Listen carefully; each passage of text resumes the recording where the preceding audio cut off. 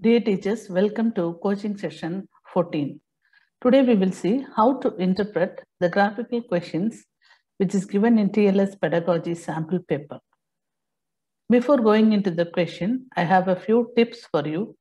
If you are well versed with the graphical representation and if you are confident to attend the question, then you go for it. But if you are not confident to attend the questions like this, even after reading several times, you just skip and go to the next questions and finish off.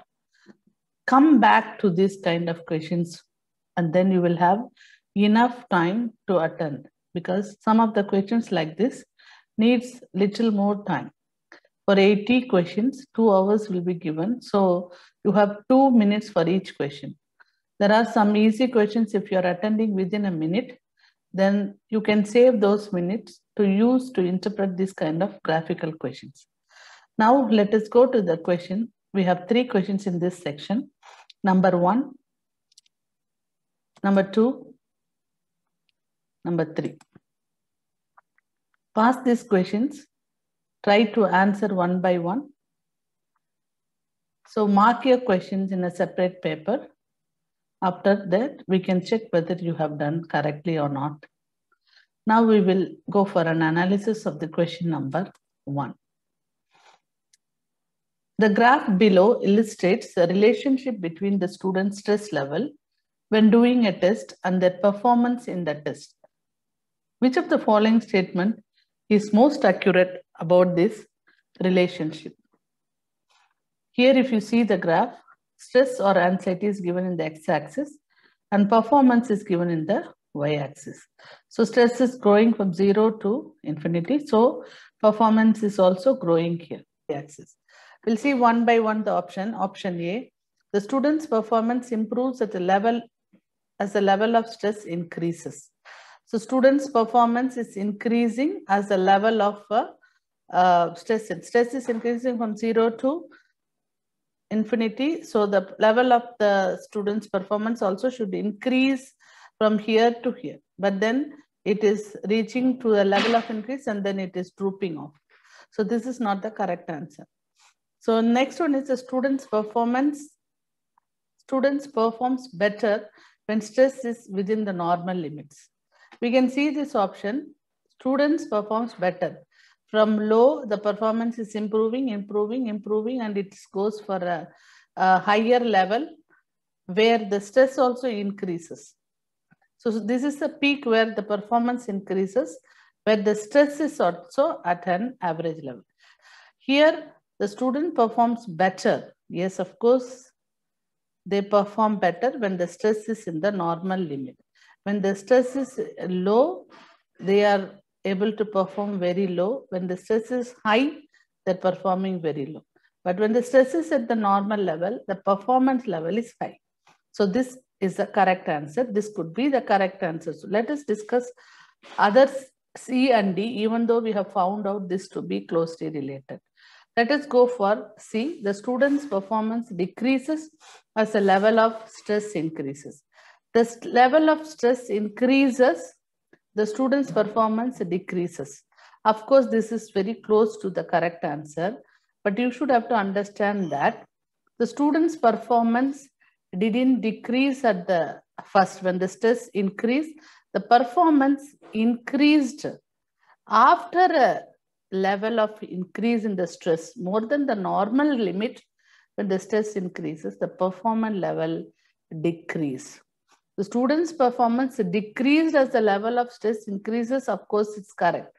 But in the beginning, the student's performance increased when the stress increased.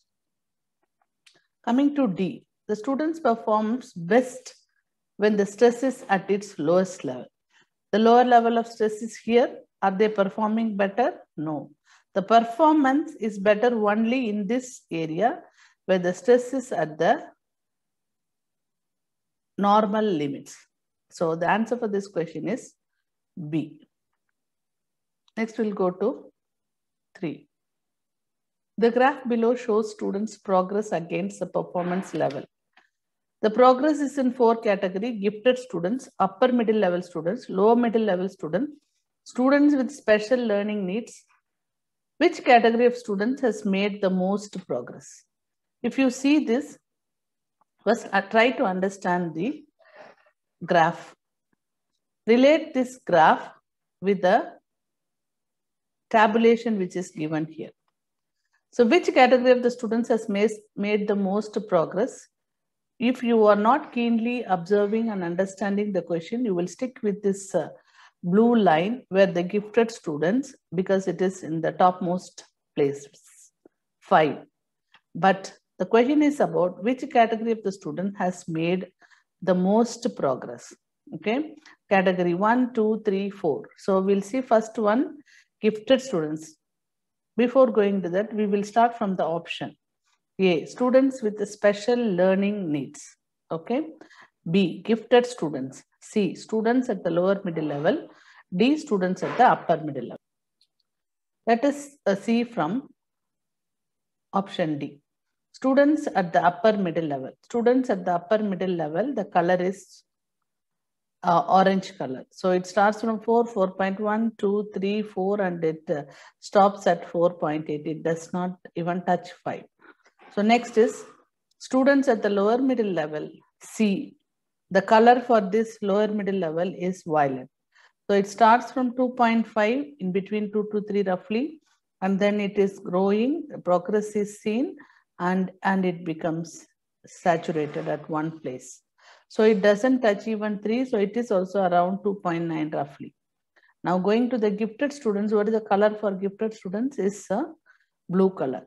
It starts from 5, it progresses, and then it touches around 5.4. It didn't even touch half, so it can be around 5.5 or 5.4.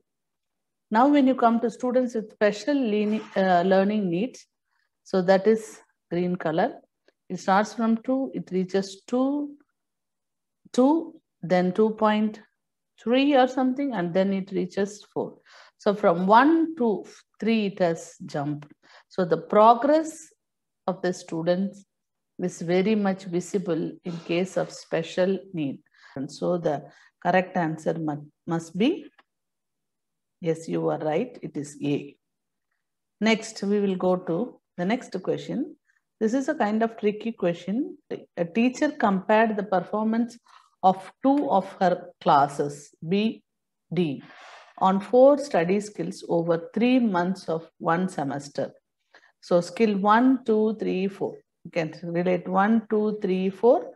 1, 2, 3, 4. Skill is 4, and over the month of 3 months, September, October, November in class B, September, October, November in class D.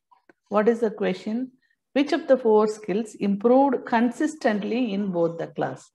The question is not about which skill improved. The question is which of the 4 skills improved consistently in both classes.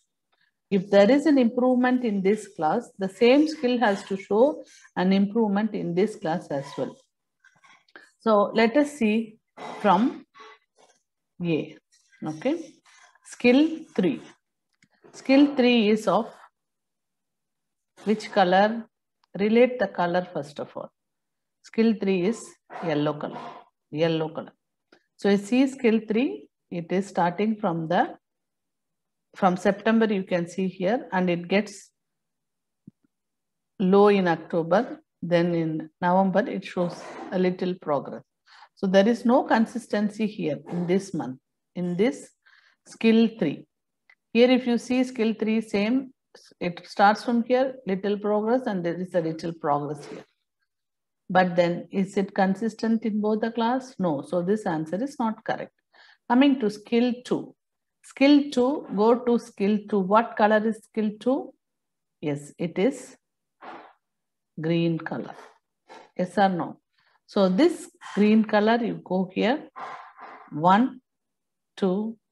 This both are in the same size. There is no growth. September and October in class B. But in November, there is a growth. So you can see here, coming to this one, it is when you compare September and October growth or the progress of skill 2. A slight progress is there, and there is a very good progress in November. But then there is no consistency in both the classes. Coming to skill 4. What is color of the skill 4? It is blue. So when you take here, it is starting from here. When you compare with October month to September, there is a progress. From October to November, there is still a progress. So there is a progress, consistent progress here.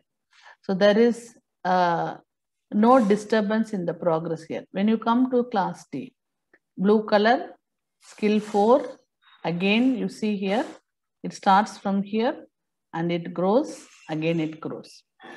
You are not asked to compare the growth of this one to this one. You are asked to see whether the skill 4 is growing consistently. So skill 4 is the correct answer. But let us discuss on option D, skill 1. Skill 1 is red color. If you see, it starts from here. When you see to October, when you compare, there is a progress, but still in November, it is not a progress, it is a disruption. Now, when you see in class D, it has growth from low and slight growth is there, and again there is a growth. Of course, there is a consistent growth in of skill 1 in class D, but is this skill improved consistently in both the classes? Skill 4 has improved consistently in this class. This class also 4 has to be increased, but then from October to November, there is a disturbance. So we cannot consider the option D as a right answer. The right answer is option C. So here is the answer. Thank you.